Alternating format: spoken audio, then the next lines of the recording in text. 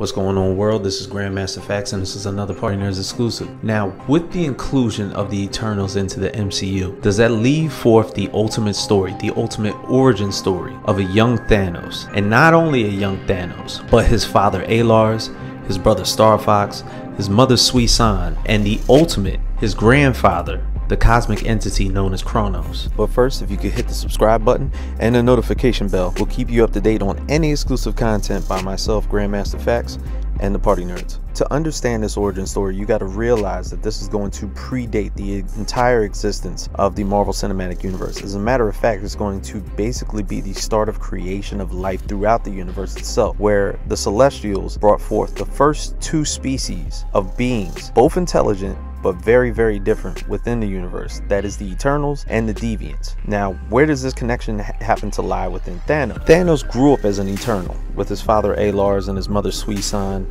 and his brother Star Fox, also known as Eros. It's actually funny that these three were mysteriously omitted when they revealed the roster at San Diego Comic-Con this summer. But for anybody who has not looked into Thanos' origin story, I suggest anybody reading Thanos Rising, which depicts the fact of him from birth. When Suisan and Alars had their first child, Thanos, he was born with the deviant gene. That's why he was born all purple and totally different from the physical makeup of his mother and father. Also, upon first glance of seeing her son for the very first time and looking into his eyes, Suisan grabbed a knife and tried to kill Thanos right there at birth. Alar's overall love and affection for his first child are the only things that kept Thanos alive. But then they had another child, Eros, and an ultimate rivalry was born. But Thanos wasn't really concerned about impressing his parents where Eros was, and ultimately started to isolate himself from his family and started doing minuscule and manipulative and violent acts all by the wayside, while Eros became a poster boy for the Eternals. Yeah, he was a resounding leader and a whole bunch of charisma, but it ultimately proved that there was a little bit of jealousy between him and Thanos. What people don't seem to know is that Thanos' grandfather is the cosmic entity Kronos. Now, Kronos had a botched experiment. What people don't seem to know is that Thanos' grandfather is the cosmic entity Kronos. Now, Kronos did have a physical form, but during a botched experiment,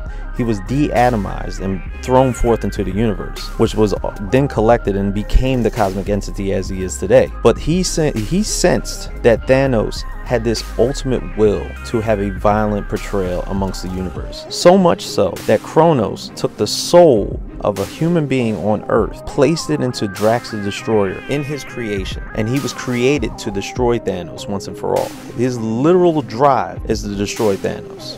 But let us know what you guys think. With the ultimate origin story of Thanos and his family growing up as an Eternal, would that make a better storyline than anything that Marvel's going to give to us when the Eternals drops? Feel free to like, comment, and subscribe to us at the Party Nerds YouTube page. Hit us up on the Party Nerds Instagram and Facebook page.